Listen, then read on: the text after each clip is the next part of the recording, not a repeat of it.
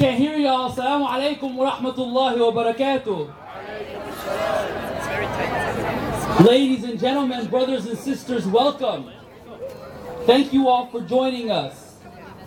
What an honor it is to see you all here today, standing up in solidarity and rising to fight for refugees. My name is Muhammad and I am humbled to be standing here today. Welcome to, as our brother said, San Diego. This is San Diego, one of the greatest cities that we have here for two reasons.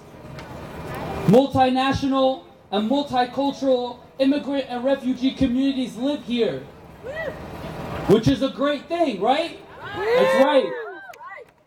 I'm happy to see us all be here showing up unapologetically to support our brothers and sisters. So in order to stand here today and start this wonderful event, I want to bring us all in unity together by performing a unity clap.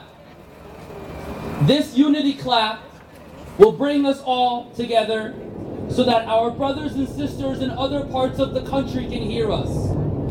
So that our brothers and sisters that are refugees all over the world can hear us.